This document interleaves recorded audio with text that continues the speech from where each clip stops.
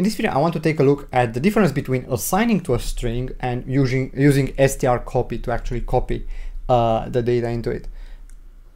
I have seen this question asked quite a few times over the last few months and on the internet, so I figured that it's a good idea to actually make a video on it and explain what's up. To start things off, what I'm gonna do is actually create a, let's say, a global variable that you're trying to use everywhere in the program, right? So here I'm gonna have a, let's say, char pointer str, right? And I also have the number of bytes inside this str. So I'm gonna say here int num, just like that. And let's say I have multiple functions, right? So the program is structured in multiple functions, and I have here a function that says create. Right, so that creates the, initializes basically the str and the num. And the str, what I want it to be is to be dynamically allocated. So here we're gonna start off with just num. Let's give it a starting number like 100, and str equals malloc of size of char, which is, you know, it's 1, but just to be safe, and times num here. Okay, and now that we have this str dynamically allocated, at one point we're going to have to free it, so we're going to have to take into consideration. But I'm doing this in such a way that, let's say I don't actually know how many characters I want to store in this str, right? So if I ever go past 100 characters, I can double its size nicely using realloc. Okay, so we have create here, and suppose I'm in another function called, let's say, void process.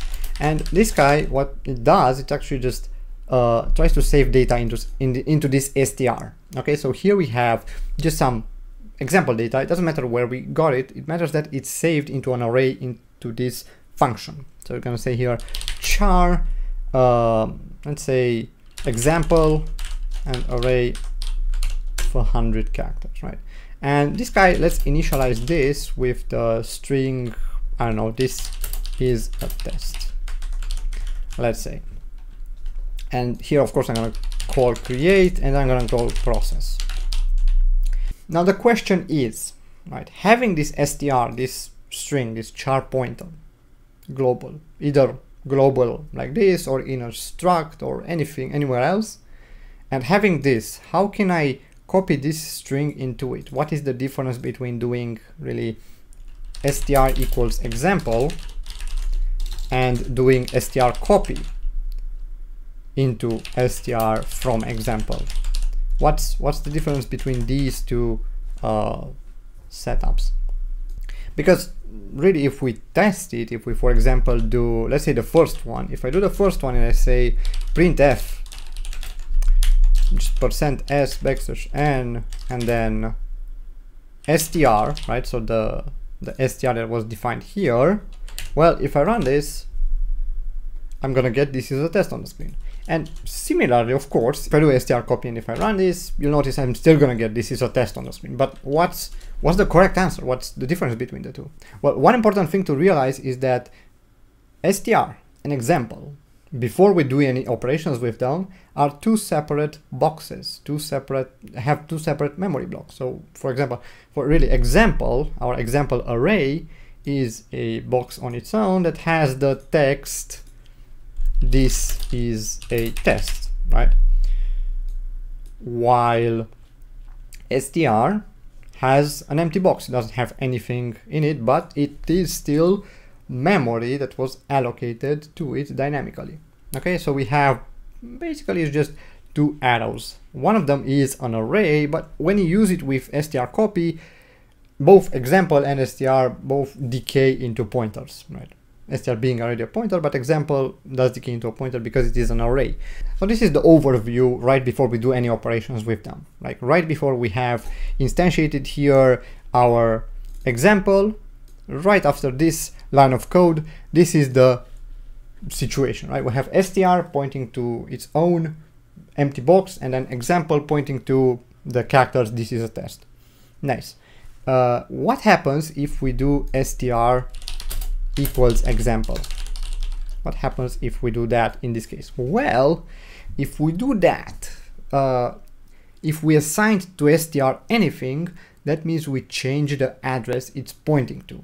right? That means that really changing the address is pointing to, we change the arrow, right? Because pointers are really just arrows to memories. So we change this arrow to point to something else. In this case, we make str not point to this empty box, we make str point to this box here, just like that. Now, there's a pretty big issue with this program, because these two boxes, like, they are memory blocks, that's right, but they are different types of boxes. This guy was instantiated on the stack, right? It's an array, it's on the stack of the function call.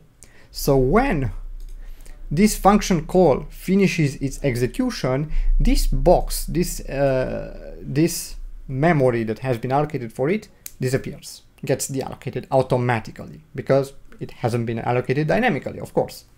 So the place where str points after the process function has finished, it's gone. It doesn't exist anymore. It's deallocated. You don't have access to it. If you change it, if you try to access it at one point, you're probably just gonna get a segmentation fault.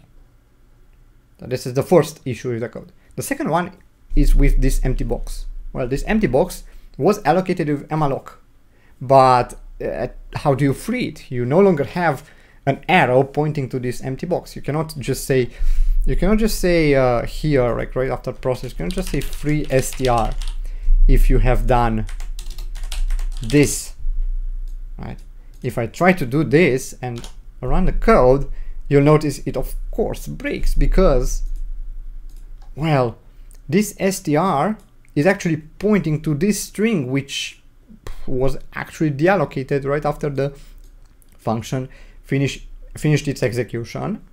So doing this, it says free a place in memory that we don't have access to, and the program just breaks. Not only that, but this place in memory does not actually get deallocated. So this is really the wrong approach, right? If you do this, you're changing the arrow. Now, what is the alternative? Well, if instead we do str equals example, we do strcpy of, well, we copy into str the contents of example. Let me move this to the left here.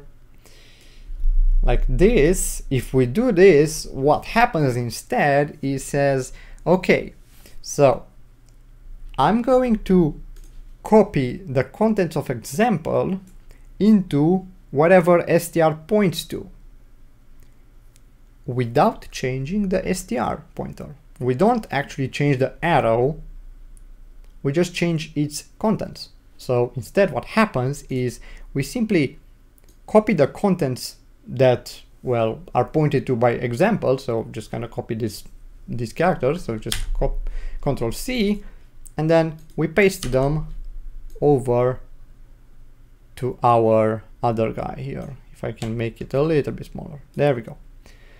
And as you can see, this would be the end result. We still have access to both blocks of memories. This example array, if it gets deallocated after the call is finished, after the process function finished executing, it's fine. Nothing gets linked to it. So we can just do free of str, and we can free it because this guy was dynamically allocated, right? This guy was dynamically allocated up here, but it just happened to have copied in this text. This is a test, so we copied these characters into the memory that we have allocated here without actually changing str. Notice we don't change str with strcpy, right? All we do is pass the address of str. We never pass, so this evaluates to a number that represents the address to which it's pointing to, but we can never just modify it in a function call. So this doesn't change, just the contents, the blocks of memory they are pointing to. Okay, so in this case printf str does still work, but if I launch this with that free down below, it's also gonna work, because of course str still points to this malloc, to this place in memory that we have dynamically allocated. Sure, you can make it point to another place in memory that is not dynamically allocated, but then free is gonna stop working. Okay, so this is why you should use strcpy in this case rather than just assigning values to it. And of course, if I, for example, have, instead of a pointer here, right, if I have here char str array of 100 for some reason, and let's say I comment this out, we don't need to allocate memory for it, it's just an array, str equals example, of course, doesn't work. It's not like in every other language where you can do this. An array cannot be a modifiable L value, meaning that you cannot evaluate str to actually modify itself. Right? This str is just going to automatically decay into a pointer when used as an R value, when used in an operation or anything, but you cannot simply modify the place it's pointing to because it is an array, right? You can modify the individual characters if you want to, right? You can say str of 0 equals example of 0, but that's the same as doing strcpy in that case. So similarly with a pointer here, right? So char pointer str, if we allocate it, you shouldn't be changing it like this, at least without doing some side work before to actually ensure that we still have access to this str value here, right? Because here we're just overwriting it. We could say something like char pointer temp equals str and then use it later on. That's fine, but simply thinking that str, this assignment actually copies the string over, is wrong. This is not actually what happens. What happens is just the reference gets changed from pointing to a dynamically allocated block of memory to pointing to a statically allocated block of memory that is this array, right? That's all that happens after the array has been deallocated. Of course, if it's not dynamically allocated and all that, well, the reference is invalid, right? And free of str doesn't make sense for memory that is not dynamically allocated. So I hope you see the difference now. I hope you got something out of this video, and I hope that more people are clarified on this matter, why you would use strcpy instead of just assignments. In other languages, you can use assignments, of course, because strings are different in those languages, but here, this is how strings work, and this is how you should use them in C. Thank you so much for watching, and if you do have any questions, do leave them down in the comments below or on our Discord server. Take care. Bye.